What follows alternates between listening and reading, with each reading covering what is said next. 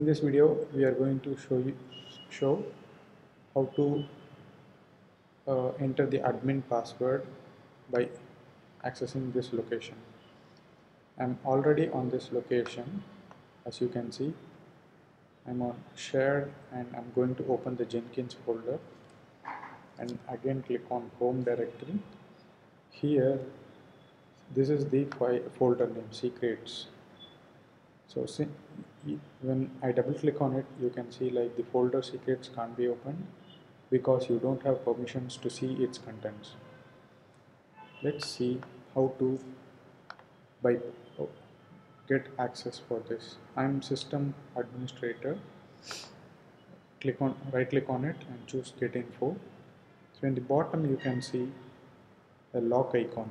Click on it and then enter your password. Once you have done it, click on everyone.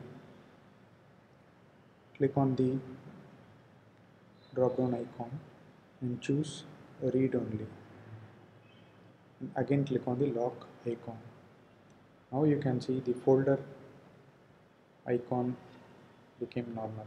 Double click on it, choose initial admin password, right click on it and open with text editor. So again it says you don't have permission. Click on get info and choose, click on this thing.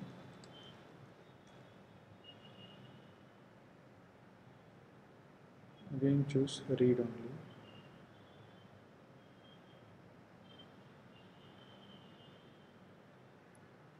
Right click on it, open it, this one. So you can copy the master password.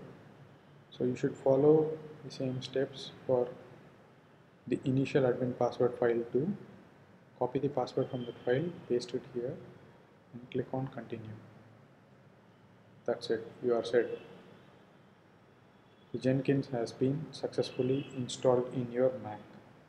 Thanks for watching the video. Please subscribe to my channel.